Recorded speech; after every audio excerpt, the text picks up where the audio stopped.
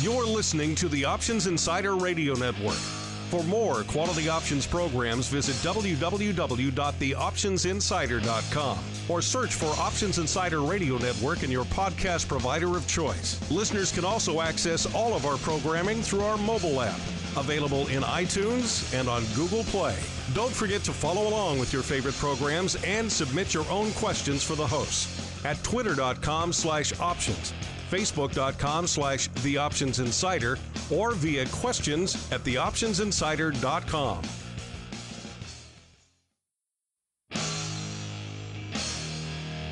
And now, it's time for the show that breaks down the options market. From unusual activity alerts to market updates and trading strategies. If it involves puts and calls, then our all-star panel will break it down.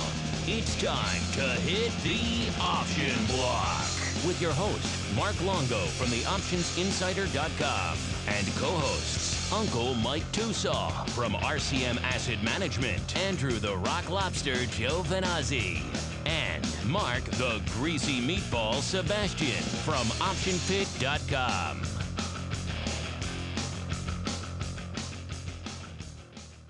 All right, everybody. Welcome back to the Option Block, everyone's favorite bi-weekly source for all things options related. My name is Mark Longo from the OptionsInsider.com, as well as, of course, from this here Options Insider Radio Network.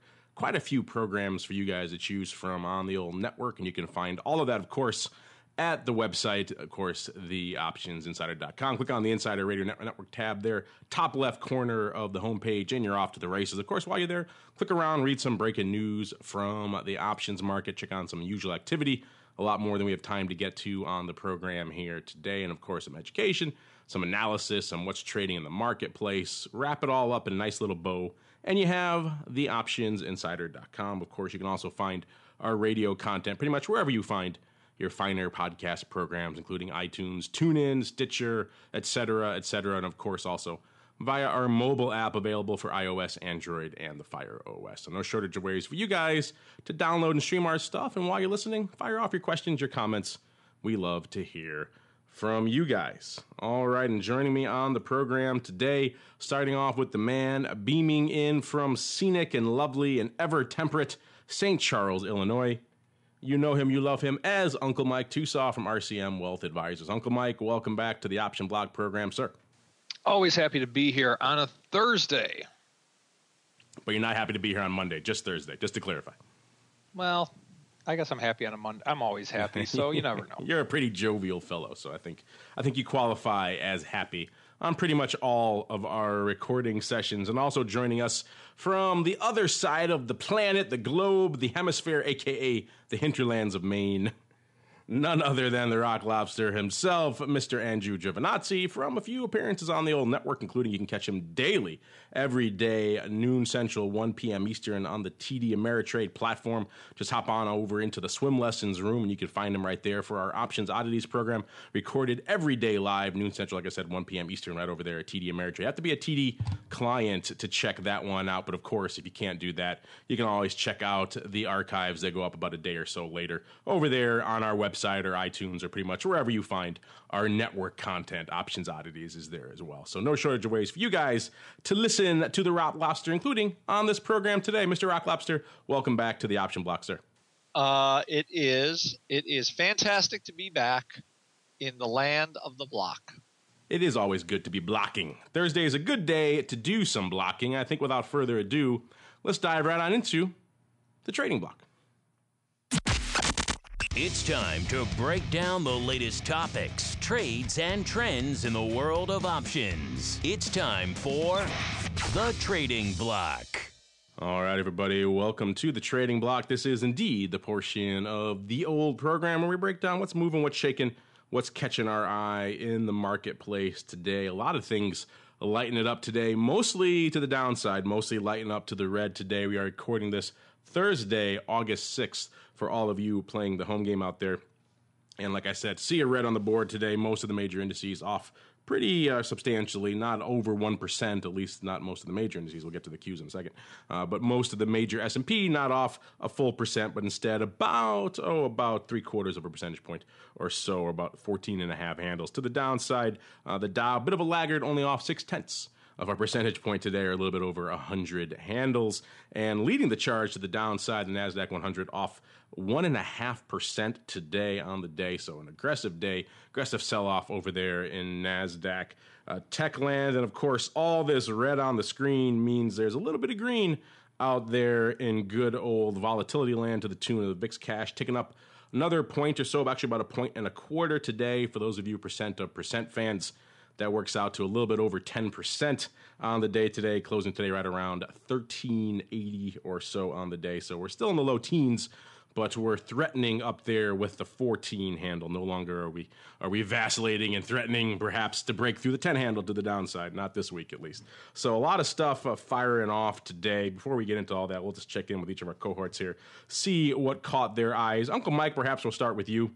There has been a lot of action, a lot of moving and shaking in your particular necks of the woods, including some former necks of the woods for you. Of course, gold has had some action of late. Also, your former chief holding Apple, pretty much ever since you said you were washing your hands of it, has been on a bit of a tear to the downside. The closing actually unched today, which on a day like today, when the rest of the market is selling off pretty heavily, is actually pretty good. Actually ticking up about 0.3 of a percentage point or so now, to a little bit over 115 right now. But like I was joking with you earlier, Uncle Mike, once the market got wind that you were no longer the diehard Apple devotee you once were, it just hasn't looked back.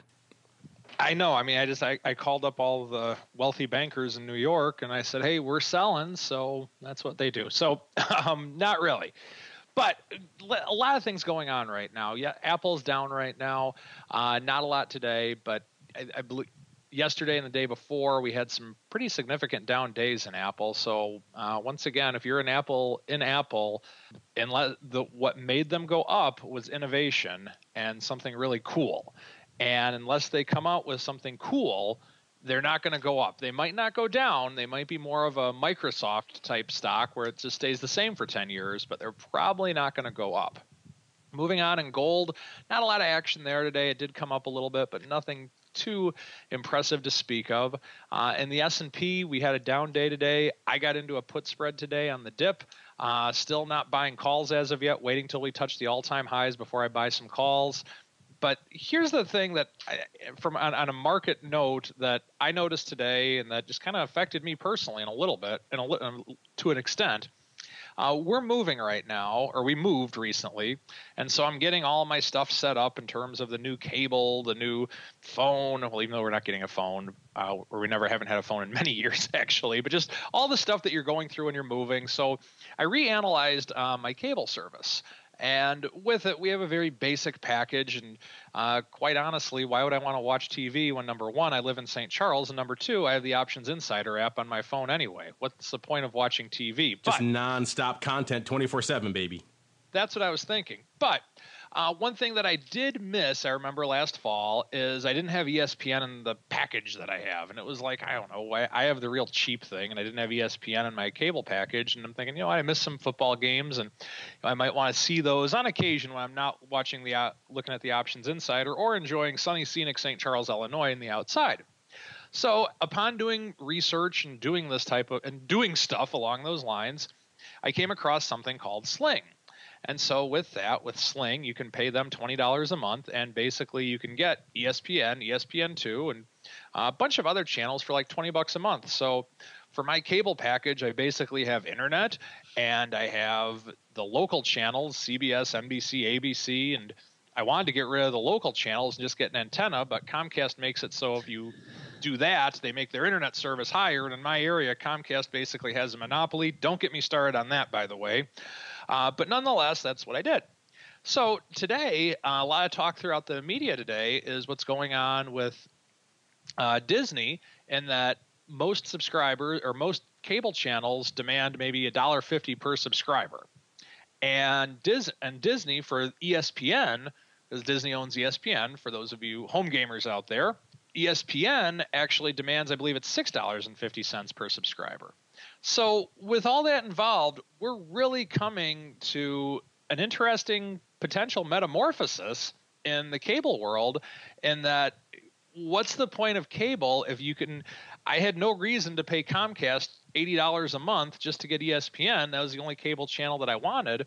When I can do this through Sling on my smart TV, they actually sent me a free Roku stick or whatever, even for prepaying for 3 months, and I can get it for $20 a month that way. So I think that it's going to be an interesting time, and that things might be shifting, and that we might be able to customize our cable in a lot more ways going forward because of the fact that we have so much content and the ability to do all these things online. That is, of course, when you're not watching the Options Insider app, when you're not using the Options Insider app. Of course, so that caveat is a given, sir. But Uncle Mike, becoming quite tech forward here in your post-move days. You're becoming what they refer to in the business as a cord cutter, Uncle Mike, someone who gets rid of their cable and ditches it in lieu of some online services. I'm a cord shaver. Cord shaster. You haven't got rid of all of it. You still have some of it, but I do have some of it. I'm a cord shaver. So I learned the difference between that throughout this experience. But you'll be getting there soon enough. You got a Roku stick. You're running Sling Media. You're coming into the modern era, Uncle Mike. So it's a pleasure to see that this technology is reaching the paradise that is St. Charles, Illinois. Mr. Andrew. I might even start sending a text message. Who knows? Whoa, now you're getting crazy. Now you're catching up to like 1997. That's a little bit too crazy for you, sir. One step at a time. Mr. Andrew, same question for you, sir. In addition to all this cord-cutting madness, what caught your eye in today's activity? Well, there was like looking at the MLP space this morning, just a lot of weird nastiness going on. Like a lot of I'm just going to call it isolated volatility in places. Mike was talking about the cord cutting, like Viacom, Discovery, a lot of those names are like down 10% at one point today, when everybody's freaking out about their income streams from content. Right. So this normally happens where, everybody's freaking out about where that money's going to come from. And then all of a sudden, they find all kinds of other outlets for their content, trying to, get money from, they can't get it from the cable companies, they'll get it from somewhere else. So, but right now that definitely looks like an industry where all of a sudden you've been hearing cable cutting forever, and now smack. MLP land this morning, all the, those gas upstream, downstream, they were hitting all the good ones, the bad ones, whatever. So I think there was some localized volatility, really extreme, where these things are moving 10 or 15% or more in one day and then bouncing right back up again. So it just very, very, very odd activity, and just the market selling off. And I think what Mike has a good point of, it's hard to really want to get long. He's not, I'm not a buy along. I'm not a long call buyer long. I will sell some put spreads every once in a while type of long, which are two different types of longs. Meaning one is you just don't think things are going to go down a whole bunch, and the other means you think they're going to rip. And right now it's just they're running out of reasons to take the market higher. And you're not seeing much help out of financials. It's hard to imagine tech making much more of a run than it already has. And then you have a big slice of the market that's still kind of getting hammered a little bit as far as oil and natural gas and those types of stocks. I just think we're in for a little bit of churn, maybe a little bit slightly higher vol, and you're going to have to find some stocks that look interesting, to make any money as far as on the upside. Except, of course, for Netflix, which seems to go up no matter what. Netflix.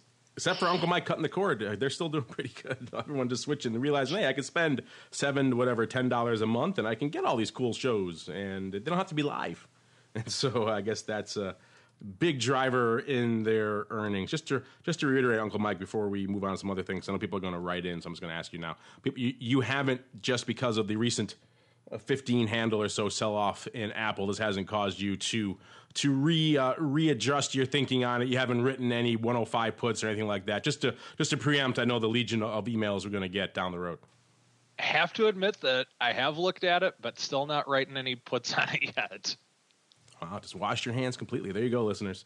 I asked your question, so you don't have to. Going back to what you were just talking about before, Uncle Mike, there has been some names this week coming out, earnings season still in the teeth of it, and a lot of stocks getting crushed this week, lending themselves to that aggressive sell-off we saw today. Of course, one of them, Uncle Mike was just referring to Disney on the receiving end of a decent walloping, a thwacking, call it what you will, from the old market. They had earnings on the 4th. They closed going into earnings right around 121. They were pricing that at the money straddle right around $4, so about 3.5% or so move. And what do we get is actually a fairly aggressive sell-off to the downside, off 2% just today, a total of 10% since the earnings over the past 2 sessions, trading today right around 108.5 or so. So again, yet another example of a high-profile name blowing through its straddle pretty aggressively. And of course, if you want another name that's known for moving and blowing through straddles, well, look no farther than Tesla. That one closing prior to their earnings yesterday at $270. That at the money straddle going out about 22 and a quarter or so. So a little over 8% priced in over there on Tesla. And so far today, it sold off over 10%, down about 28 handles. So yet another one blowing through a straddle, not as aggressively as Disney or some of the other ones we've seen, just because the Tesla straddle is always so inflated. But still, even with all that inflation going into it and all the extra bit of juice we've seen being pumped into these straddles in the wake of Amazon and Google and Netflix and all these others just blowing the doors off everything to the upside and the downside, it still is not enough in some of these names to really compensate for what we're seeing, a bit of a rockin' and rollin' earnings season, which is, at least from an options perspective and selfishly from a show content perspective, a little bit fun to see. I'm sure a lot of you out there are excited about it as well, because we actually have some action, some vol to trade. Mr. Rock Lobster over there in the pitch chat, any of these names, Disney, Tesla, and the others that are firing off this week, really lighting it up over there in the pitch chat? Anyone really actively trading them over there? We were looking at Disney. We looked at some time spreads yesterday. We didn't do anything. We looked at selling some short-term premium in them today. We didn't do anything, mostly because still moving around a lot. So, and we'll see tomorrow, how it holds up. So it's like we watched it and waited and kind of didn't do anything. The Tesla, I thought, was pretty fair for $20, and apparently it was a little cheap. So the only problem with Tesla is I think we did try to talk about selling some upside, but I couldn't get that excited in it, mostly because no matter how bad Tesla earnings are, somehow Elon Musk always comes out and says something to jack the company up again. So it's kind of hard to, I don't know how many times he can do it, but since he's Iron Man, he can do whatever he wants. Yeah, so far that PR strategy has worked pretty good for people who just load up on upside out there in Tesla. This time, not so much, but you're right. Maybe they can talk it back up. And just looking here at Disney, keeping in the theme of back up, they actually got as low today as 104 and a quarter. So they sold off fairly aggressively intraday before gaining back about 4 handles of that to close at 108.5. So it was a even more aggressive sell-off out there in Disney.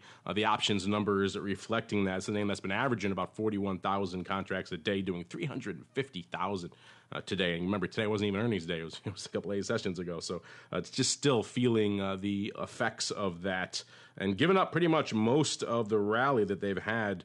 They broke through the 100 handle back earlier this year in February and giving up almost all of that over the past 6 months in just the last couple of sessions.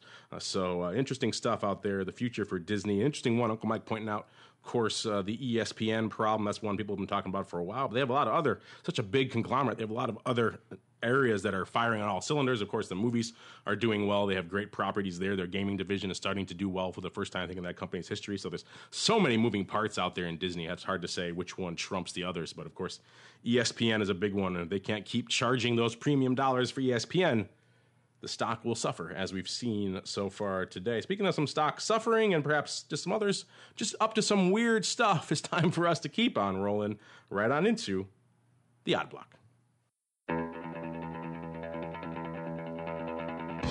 It's time to break down the most interesting, unusual, and downright questionable options activity that's been identified by theoptionsinsider.com. It's time for the Odd Block.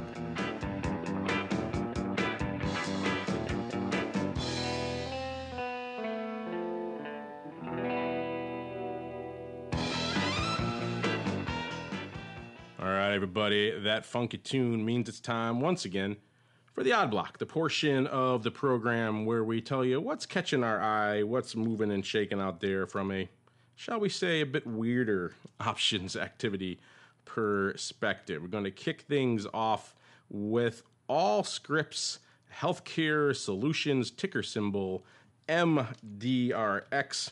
This is the name that actually closed today about 14.5, or it's actually 14.40, so off about 1% or so on the day, moving pretty much in lockstep with the market today. It's the name that does about 1,500 contracts a day, doing a fair share more than that, doing about 12, nearly 13,000 today. And what caught our eye out here was some paper a little bit farther out, a little bit farther down the old expiration cycle, to the tune of the December 16 calls. When we first started writing these up on the website, again, all these alerts we talk about here on the show, listeners, are all profiled on the optionsinsider.com, as well as many more we don't have time to get to on the old program today. And when we first started writing this one up on the site, we profiled 10,900 of these D16s going up, paper selling for an even 50 cents. They went up in one block over there on the ARCA with a price variation tag.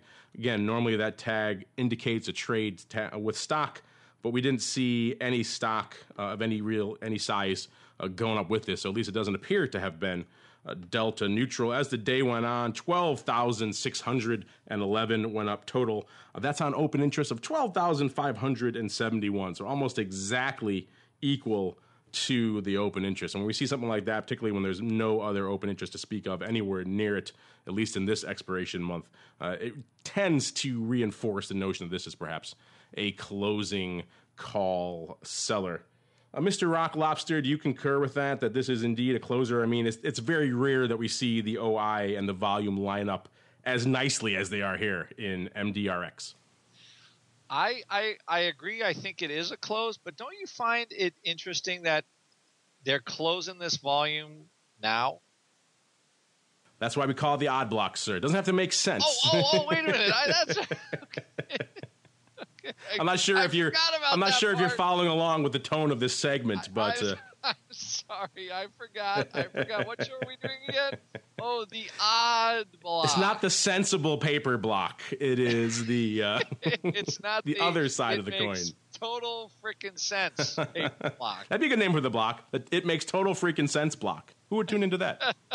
That's like when I do oddities. People are like, why do people do these things? And I say, well, it's called options oddities, not, options really smart people doing stuff. Clever branding there. Yes, very, very, very funny. Who thought of that show? Anyway, so I think it's that or somebody's writing the exact same amount on top, and that's as near as I could tell. And if they're taking the trade off, maybe they're thinking some upside. This is our big market pullback. We're down 1%, and everybody's covering their short calls right away. So who knows? Somebody's got the wherewithal to sell 12,000 calls, though, so they must have made some money from somewhere. So how could I, how could I argue with that? Looking at a chart here, it has had a few recent pops. It popped back in May on earnings, like about a handle or so, and it did it again out here recently in July going into the earnings cycle. Sold off a little bit since then, so perhaps he missed his timing if he was indeed looking for the best exit, or maybe he was waiting for the announcement, came out, didn't seem like it really budged the stock that much, and so our friend said, yeah, discretion is the better part of valor here. I'm taking my 50 cents and I'm going elsewhere. Speaking of going elsewhere, moving on to our next name, our next victim, call them what you will here, on the very sensible options segment known as the Odd Block, where this is our frequent offender here. It's been on the show a few times in the past 6 months or so. This is Noble Corporation PLC, ticker symbol NE, closing today $12.38, up about 70 cents or nearly 6%, one of the few green names on the board today, and an otherwise sea of red. And what we saw out here was, first off, this is a name that does about 5,100 contracts a day, doing nearly 8,000 today, so lighting it up. And a lot of that coming on the very, very, very near portion of the old curve. In particular, what caught our eye were the old AUG 12 puts, not the weeklies, but the old regulars coming in Paper lightening them up to the tune of about 3,000. Yes, 3,000 exactly. Paper selling for 60 cents. That's pretty much the lion's share of what we saw. A couple other contracts filtering in after that, but 3,000 being the main volume there. Going up in one block again on the ARCA. Busy day over there on ARCA. Again, marked price variation. Speaking of these trade tags, a lot of you have been writing in again saying, hey, what do these trade tags mean? What does all this stuff mean? Well, we answered that for you. You can find it if you go on over to the optionsinsider.com and just search for trade tags, or what do these trade tags mean. We have several articles that explain it precisely over there. And if you prefer to get your content in this form, in the audio format, then we even did a whole radio show about it. It was episode 56 of our Options Bootcamp program. In fact, Andrew guest starred on that program, and we went into all things trade tags. So for all you guys who are writing in, and it's a regular question, hey, what does this tag mean? What does price variation mean? What does that mean? Check out episode 56 of Options Bootcamp, or just search for trade tags on our website, and you'll find those articles, and hopefully that will get you where you need to go. Getting back to the NE options activity, this is another strike with some sizable open interest, actually almost identical open interest, about 3,300 contracts open on this strike against today's 3,000 contracts worth of volume. Again, no stock going up with it, even though it went up price variation. So it seems like this could be yet another one of our friends perhaps getting out. Not when the getting is good so much, because the stock rallied a bit today, but of late it has been on kind of a bit of a downward bent, including coming out of earnings and continuing its ever inexorable trend to the downside. Maybe our friend deciding enough is enough, and today's bounce was his clue to get the heck out of Dodge on some long puts. Mr. Rock Lobster, where do you fall on these? You think this is additional volume, or you think our friend is deciding, again, perhaps questionably, to get the heck out of these long options here? I think this might be the theme of the odd block, where people are taking today's dip and, why the heck are you closing? That should be today's title. Why the heck are you closing? Why are you closing? So I think that, the put guy maybe, this, there's a lot of punditry about this is the bottom for oil today. It's the bottom. And you got some bounces in Exxon, and a lot of, after just an ugly morning, a lot of these names rallied pretty hard, like Rig. A lot of explorers and production companies rallied pretty hard after just getting just decimated lately. So this put buyer, they certainly, I couldn't see them rolling it. So I think they're just taking their money and, hitting the road. And that's it. I mean, the price variation normally could be a short put in stock, but it feels like a little iffy position, this far down the bottom of the curve like that. So I guess they're just taking their money, man. That could be the name of the show. That could be another title for the show. Taking your money and running, taking your money and hitting the road. Perhaps they're savvier than we give them credit for. They're not throwing good money away after bad. Either way, we have one more to hit on. That's kind of in a similar vein. Going to rack things up, staying in the energy realm with XOP, that is the Spider S&P Oil and Gas Exploring and Producing ETF. Trading today at $38.37, up about $1.62 or 4.5%. So again, some of these energy producers, some of the few greens on the board today. This is one of the more active ones we're going to talk about here today. It does about 53,000 contracts a day, doing a whopping 74, nearly 75,000 today. And amongst that sea of activity, we plucked out one nugget for your listening and reviewing pleasure. In particular, it came out here in September, a little bit farther away from home, not playing in AUG, not playing in DEES, just a nice little Goldilocks porridge of duration here. And in particular, this was the SEP 36s that caught our eye. Again, on the website this morning, starting off, paper selling looks like about 3,500 of these SEP 36 calls for 261 as the day went. Well, that first kind went up in one block. On the CBOE, again, on a price variation tag, again, without any stock. Again, that's why we say these tags, don't live or die by them. They aren't always as insightful as you may think. As the day went on, the volume piled in to the tune of 10,000 10,045 total on the day. Again, on open interest, almost identical. 10,025 open on this strike. So this looks like this could be some fortuitous closing. Looks like there were some trades going up yesterday, paper buying in the 2.25 range. So if this is indeed our friend flipping after one day, he did all right. He made about 35 cents or so. Not bad for one day's work. Usually we see it around the other way. People buy a ton of upside calls and then it just erodes to nothing in a day or two. At least our friend here caught a good bump today and perhaps deciding, you know what, I'm taking my 35 cents and hitting the road. So Mr. Rock Lobster, I ask you one more time here in the odd block, why is he closing? I think they made a couple of bucks and they're hitting the road. And after I think they closed, the stock launched, XOP launched a little bit more. Again, it's all around this oil and gas stuff. Just that there was so much volatile, like what I'll just call localized vol.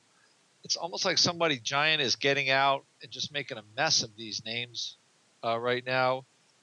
I mean, if you're like a long-term investor, a lot of opportunity.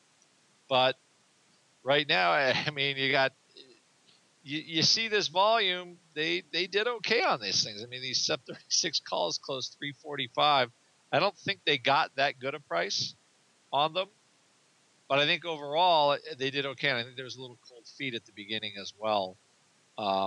Just trying to get out for two. So I think they made some money, and they're taking it, just saying, this bounce is too hard. I'm taking it, and I'm going home. I'm going home with my money. You have all of the mysterious closes we're going to discuss on the odd block today. This one, not so much. This one makes sense. Take your money and run. I salute you, sir. So many of others we profile on the old odd block don't have that frame of mind to do it, and they end up paying the piper quite literally. In this case, taking the 35 cents or so and running. I've seen worse trades. And speaking of worse trades, maybe we'll find some right now because it's time for us to keep on rolling. It's Thursday. It means it's time for the mail block. It's time to take your seat on the All-Star panel as we read your emails, tweets, Facebook messages, website comments, and much more. It's time for the mail block. All right, everybody, welcome to the mail block. You guys know the drill by now. This is the portion of the show where you guys get to join us on the old program, make your questions, comments, insights known to us here on the old All-Star panel, as well as to your fellow listeners. No shortage of ways for you guys to do just that. Find us on the website, theoptionsinsider.com. Hit us up on the feedback form or just leave a comment on one of the articles there, and we'll route it to the appropriate show. Of course, find us via email, questions@theoptionsinsider.com. Try to put somewhere in there, question for option block or whatever show you're writing in for. A little bit harder on the old social media. Don't get as much room in there. But in general, find us on Facebook at theoptionsinsider.com, The Options Insider, or on twitter.com/options, or indeed on StockTwits over there as Options Insider. I'm going to kick things off with a question from the ever so memorable handle of RJR357. He or she writes, hey, I got an option block question. On the CBOE blog, you see comments such as bulls are piling into XYZ or calls outnumber puts 6-1. Is it prudent to follow the herd? Is this info of any value? I'm guessing this is the big money traders.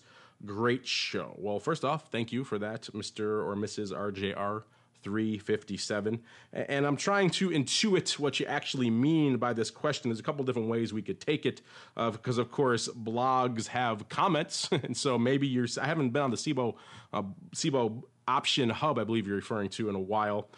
So they do have comments on those articles. So maybe you're referring to listener comments, in which case, just in general, it's probably good practice never to do anything or act or trade at all upon something you see in a comment on the website. I'm not going to mock our commenters, but just in general, commenters across the board on the web, who knows what they're up to, what their agendas are. So if you're trading all that stuff, please stop. But to the other side, I'm going to assume you're referring to the actual CBOE options hub, of which I know a few people who write for that. Mr. Sebastian is one of them, and there's a few others. We don't contribute anything ourselves at the Options Insider. We make our own options hub, if you will, our own options aggregator. But I do see some of the stuff they have going up over there, and some of it could indeed fall into the realm of the unusual activity. And if that's the case, that's what you're reading, then it's kind of exactly analogous to what we just talked about, what Andrew and I just went through on the odd block. Unusual activity has its uses. It has its value. In terms of predictive indicators, there are a number of studies out there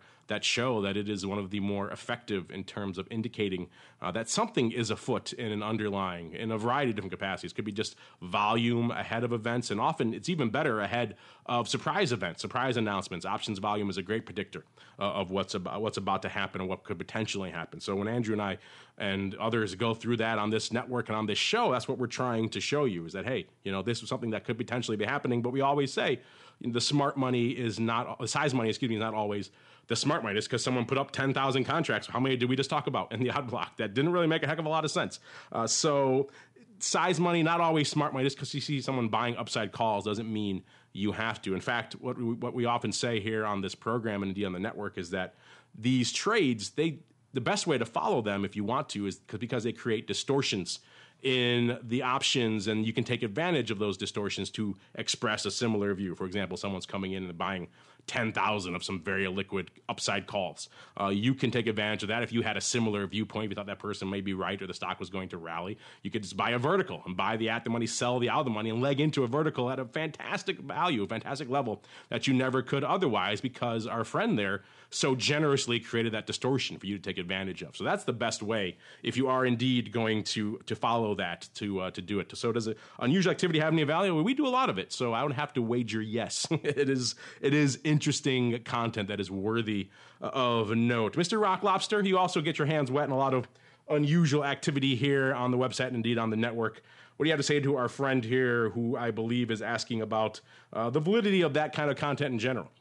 The only thing I would say about that volume is sometimes that there could be stock component against it. Sometimes it could be closing volume. You got to. It's always, put it this way, it's good to know what the flow is. Meaning, are people piling in and buying calls, or people piling in and buying puts? What are they doing? But you also want to see if there's any counter paper, if it's closing paper. So, in general, I get some pretty good ideas from option volume just for names that I would not normally have looked at before, and every once in a while there's an interesting trade in there. So and again, it's good. I like to see when customers are buying stuff in large size, that generally it gets my interest because it moves the needle, especially it moves volatility. So anything that gets moved, I'm always interested in. Yeah, I think it's always a good thing to see, particularly in names you're trading, what else is going up out there. That's of note, I would think, to someone who's trading XYZ underlying and the options, and hey, something big went up out there. You probably want to be informed of that. Uncle Mike, do you have occasion to visit the CBOE blog, as he refers to it? And in general, what's your take on all of the unusual activity and trying to follow what he refers to as the big money traders? Well, in terms of visiting the blog, typically no. I would caution blog reading in general, just because if someone's not licensed, it could be a legalized bait and switch, or it could be a legalized pump and dump, so to speak. Meaning that if someone just says, buy this call, they might already own that call. And then as soon as everybody buys the call, then they sell the call. And, well, we all know how that ends. So the first thing I would caution people on that, now the CBOE site is pretty they're a pretty reliable name in a lot of ways, so I don't necessarily think you have to be too concerned along those lines. I'm guessing they monitor that fairly closely, although I don't know for sure. But in terms of looking at the unusual activity and how it works, the main thing that I just want to add to what Andrew said is make sure you understand why it's unusual, meaning that if all of a sudden you see 8 bajillion calls going up, if someone's selling 8 bajillion calls, then you need to have an understanding that it's a bearish trade and not a bullish trade. So really look into everything. Look to see if you're seeing that kind of volume in another option. Perhaps if you see volume is really high on the XYZ 50 call. Well, if also you see similar volume on the XYZ 45 call, then that tells you it was a spread of some sort. And we go through this. We've been going through this every day on the odd block for as long as this show has been on. So what I would suggest doing, if you're going to look at unusual activity and go that route, do your own little odd block before you even do anything. Well said, sir. Just don't call it the odd block, because then my lawyers have to come after you, and that's a whole conversation for another day. Speaking of conversations, let's move on to a question here from Pedro. Pedro I. And he writes, hey, I understand how overall market and industry direction might influence a stock's direction. Is there something similar regarding volatility that can be observed, where an overall sentiment might influence or work with an option's implied volatility? As a new recruit, wonderful content. Thank you. Well, you're welcome there. Pedro. He's referring to kind of conversation we've had before on the program about how overwhelming sentiment, whether it's coming from technical indicators or others, might exhibit themselves in an options volatility. And there's a couple of ways. We talked about this before, just to kind of refresh a little bit. If there's some sort of overall sentiment that XYZ is going to rally aggressively in the near term, you may see a profusion of call buyers, near-term upside call buyers coming into that name. We see that happen a lot around earnings with some names that are popular with the zealot class of traders, formerly Apple, currently Facebook and Teslas, and a few others that exhibit that on a regular basis. So we might see a lot of that going into those types of events. And that's typically where that kind of sentiment would bear itself out, somewhere in the volatility skew, if it is indeed pronounced. Maybe there's some analyst recommendation, maybe there's something else afoot out there. People think it's going to move by a certain time frame. You're going to see that playing out in the options within that time frame. And typically in the volatility skew, if it's going to drop, you'll see the puts being very rich in a certain area, perhaps, or you might see the calls being very cheap, or vice versa. So that's probably where you would see it play out. Maybe Mr. Rock Lobster will give you guys a chance to weigh into, kind of similar to a question we had before with how technical indicators exhibit themselves in the underlying. But if you have something to say to our friend here, Mr. Pedro, who wants to know where an overall sentiment might influence or work with an option's volatility, and where it can be observed in an option. That is, I guess I can answer that. Where overall sentiment, that is I can read it for you again. It's a little bit of an obtuse question. It's a good one. Yes, because you didn't put it on the. Yeah, it came in kind of late. It says, "Is there something similar?" He writes. I'll read it again. Discovered us recently. I discovered how overall market industry direction might influence a stock's direction. Is there something similar regarding volatility that can be observed, where an overall sentiment might influence or work with an option's implied volatility? So there you go, sir. Make of it what you will. I think one thing that sometimes for industry is, I'm looking for what's going on with the volatility, let's say the ETF for an industry. So, right now, one of the things that the Seabass and I have been discussing is, oil is making new lows, but the vol's not making new highs, which kind of lends itself to believe that maybe this sell-off it's running out of room because there's not a lot of volatility in the sell-off, meaning the paper's not as worried about it going down a whole bunch as it was in, let's say, January. And I think you're seeing that in a couple things. So normally when you see a lot of volatility, usually from a sentiment point of view, that's usually not good for the underlying. I say usually. So if everything was 100%, life would be a lot easier, but it's not like that. So generally, when you see increasing vol, you expect increasing movement. And the thing when you look about implied vol is it is the sum total of all the market participants' viewpoint about, where they think things are, where they think things are going. And when people start buying options, that means they're scared witless of the underlying. So just kind of keep that in mind when you try to use volatility as a sentiment indicator. Mr. Uncle Mike, anything to add here for our friend Pedro with a very interesting kind of 10,000-foot question here? No, it's a good question, Pedro. Andrew, I think said it all in that regard. Well, there you go. Uncle Mike has nothing to add, Mr. Petro. So there you go. Let's see. We got time for a couple more. A lot of people writing in with questions about other platforms today. CBOE Hub, others. We got coming in here from Charles V. He writes, "Hey, my friend recommended Doe as an options starter platform. It seems a little silly to me. How do you like it?" This is the kind of a starter software that Sosnoff and those guys are doing. It works with TD Ameritrade, essentially, kind of like an intro to options thing for TD Ameritrade. I actually personally haven't played with it, so I can't really comment as to its efficacy or not. If they say it seems silly, that's their perspective. But I haven't really had a chance to use it. I know maybe what he means by silly. Maybe I know they are trying, I think, with some of this stuff to make it a little bit more conversational and approachable. Other brokers have tried this trading block / money block, and others have tried to kind of take a step back from the dense terminology that surrounds options and make things a lot more straightforward. In fact, TD Ameritrade, I believe, just launched a separate tool that essentially just says, hey, come on in, tell us what underlying you're looking at, tell us what direction you think is going to move in, what time frame, and hit pretty much calculate, and it's going to spit out some options trades for you. And other brokers have done that. Hey, are you bullish and bearish or bearish on this? Hey, do you want some income? Do you want a little bit X? And trying to cloak options related questions in a vernacular that's much more approachable to an options layman, quite frankly. And I think Doe is trying to do something similar. And so I kind of wish these kinds of efforts well, because I think we quite frankly we need a lot more of that in the options space. These terms like, iron condor, iron butterfly, and things like that are just obtuse. Their origins are lost in time, front spread, back spread, etc. It's off-putting to a lot of people who want to get into this product for the first time. So if we can make something a little bit more approachable, I think that's a good thing. I don't think it resonated too well with the trading block stuff, but I think they're trying. I think the folks over there at Trade King are trying something similar. TD Ameritrade obviously putting a lot of money into this initiative, so probably going to see more of this, not less, in the near future.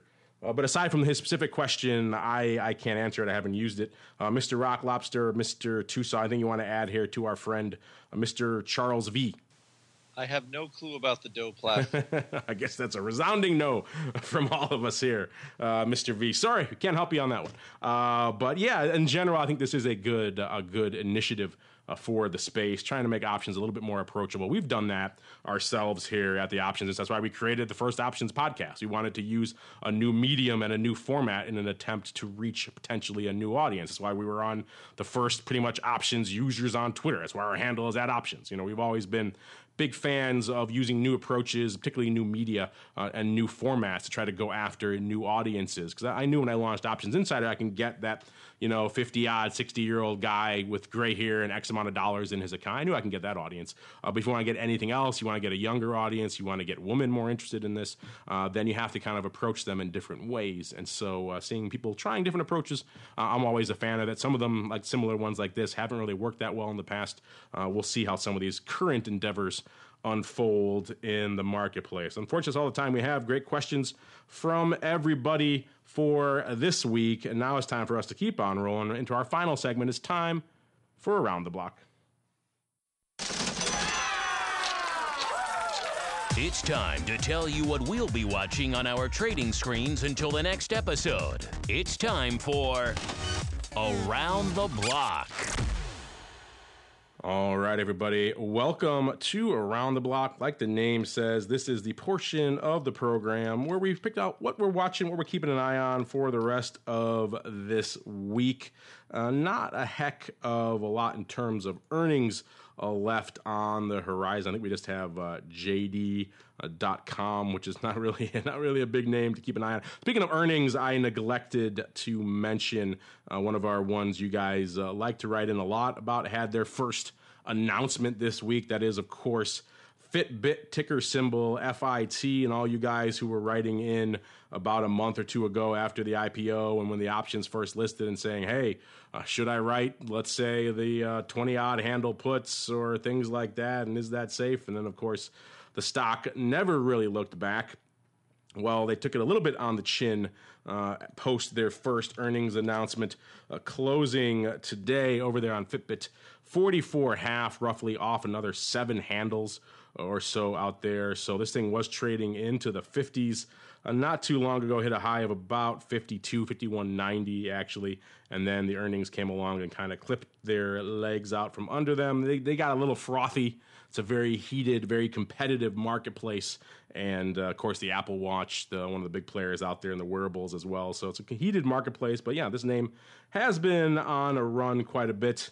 Mr. Rock Lobster, you guys been keeping an eye on Fitbit in the old pit chat over there? Any interesting trades lining up for your mentees, A? And then B, what are you keeping an eye on for the rest of this week into the weekend? Not trades in Fitbit. There's been some chuckles. There's been some Fitbit chuckles because, okay, they're making a little wristy piece of hardware and it trades at 70 times earnings. But, I guess it could grow. It could grow. Spoken like a diehard fundamentalist, sir. it Someone who lives in the woods of Maine. yeah. So, buy the band. Maybe don't buy the stock, but hey. What are we looking at? Let's say non-farm payrolls. The market's looking a little bit sketchy and ugly. And the reality is the Fed is getting out of the propping the market up business. And we just got a deal. Everybody's got a deal. That's what it is now. You're in Dealsville. Deal with the fact that the equity markets are going to have to stand on their own. And while I don't think the market's going to crash, I think a lot of that great upside, save for maybe some selective names, is this is like I said, 2015 is the Iron Condor paradise year. The market's not going anywhere, and all that out of the money juice is going to go to nothing. So far it's worked out pretty good, and it will probably continue to be like that. Iron Condor Paradise year. Is that the official option pit suggestion for this year? So far, yes. We've mostly sold premium, and it has mostly worked out okay. Welcome to the year of the Iron Condor Paradise. I like it. Yes. Uncle Mike, what are you keeping an eye on for the rest of this week? And then what type of year of paradise is it for you? Well, I have to say, the first thing that goes through my head is the Weird Al song about Amish Paradise that he parodied from Gangster Paradise from Coolio. So maybe Weird Al's going to be doing another parody on some song, saying, been spending most of my life living in a Condor Paradise. But anyway, with that being said, just looking at non-farm coming up tomorrow, and just with what we have going on, not a lot. And when we did have stuff going on, the market didn't move anyway. We had Greece. We had a country that was about to go belly up. We had nuclear war. We were on the brink of, in theory, nuclear war with Iran. We had China's markets collapsing, and nothing happened. So I don't know. Something's going to happen at some point, I guess. Well, maybe. I don't know. I like it. That's the technical term. Something will happen at some point, I guess, says Uncle Mike with his trademark 48% guarantee. I give the 50% guarantee. That's Kavanaugh that plays the roulette. Kavanaugh plays the double zeros. That's true. That's right. That's right. All right. Thank you for that, Uncle Mike and the Rock Lobster. Unfortunately, that's all we have for the Around the Block segment. It's also all the time we have for this episode of the Option Block. But before we go, as always, let me check in really quickly with each of my cohorts one more time, see what they have cooking that may interest you. We'll start with you, Uncle Mike of the 50% guarantee. What's coming down the pike in the land of RCM? Well, the 100% guarantee is if you contact me, I'll be more than happy to contact you back in one way, shape, or form about trading under the RCM umbrella through either TD Ameritrade or Interactive Brokers. We do get beneficial commission rates, and it might be a fit for you. It just kind of depends on what style of trading you do and how it would work. And with that, we do provide advice on trading. So with all that being said, if that's something with which you are interested in, feel free to give me a call at 312-212-3531 or send me an email at mtosaw@rcmfs.com.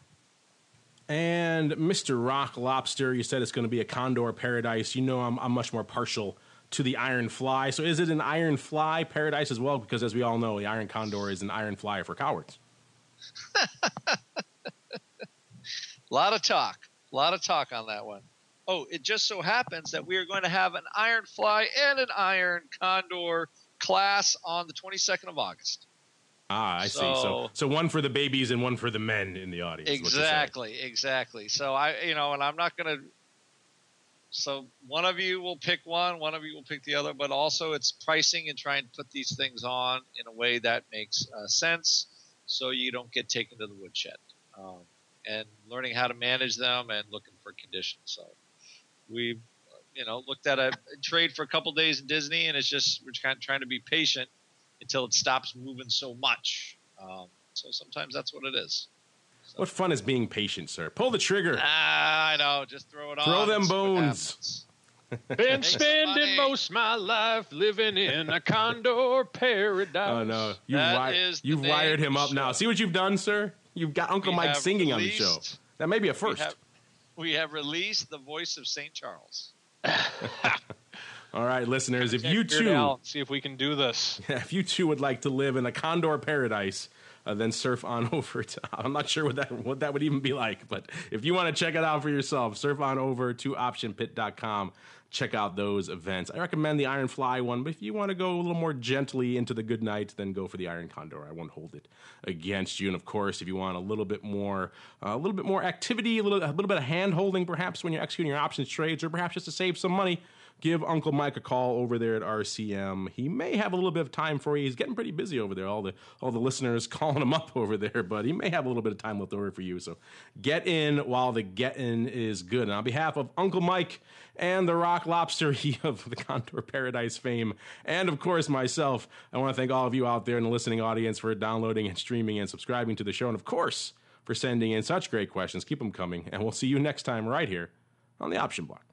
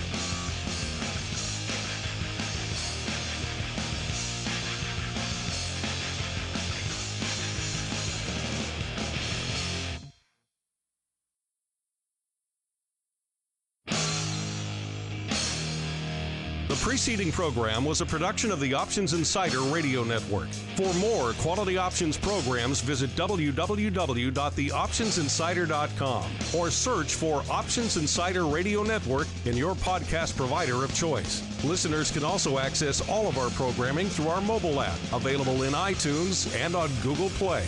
Don't forget to follow along with your favorite programs and submit your own questions for the hosts at twitter.com/options, facebook.com/theoptionsinsider, or via questions at theoptionsinsider.com.